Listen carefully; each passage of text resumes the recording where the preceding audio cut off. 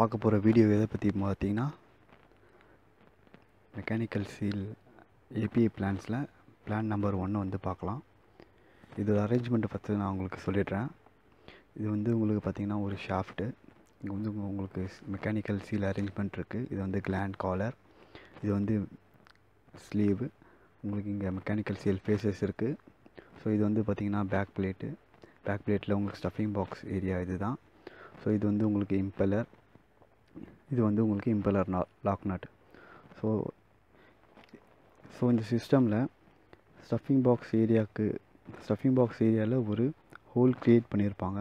So அந்த whole மூலமாக உங்களுக்கு ஃப்ளூயிட் இன்லெட் ஆகும். ஸோ இப்போ பார்த்தீங்கன்னா இது வந்து கேசிங் ஏரியாவிலேருந்து உங்களுக்கு இம்பெல்லர் மூலமாக கம்ப்ரஸ் ஆகக்கூடிய லிக்விடு இந்த போர்ட் வழியாக உங்களுக்கு உள்ளே இன்ஜெக்ட் ஆகுது. இதுக்குள்ளே உங்களுக்கு இந்த சீல் ஃபேஸஸை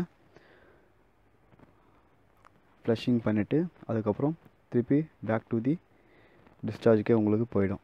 ஸோ இதுதான் வந்து ஏபிஐ பிளான். ஸோ இந்த ஏபிஐ பிளான் 1 வந்து எதுக்காக பார்த்தீங்கன்னா மெக்கானிக்கல் சீல் சாம்பர்ஸில் இருக்கக்கூடிய ஹீட்டை டிசிபேட் பண்ணுறதுக்காகவும் ஒர்க்கிங் ஆஸ் ஏ வெண்டிங்காகவும் இந்த மெக்கானிக்கல் சீல் பிளான் வந்து யூஸ் பண்ணுறாங்க. ஸோ இது வந்து மெயினாக இதோட பர்பஸ் என்னன்னு பார்த்தீங்கன்னா, இப்போ இன்கேஸ் நம்ம யூஸ் பண்ணக்கூடிய மீடியம் வந்து ஃப்ரீசிங்கோ அல்லது பாலிமரைசிங் ஆகக்கூடிய சான்சஸ் இருக்குது அப்படின்ற பட்சத்தில்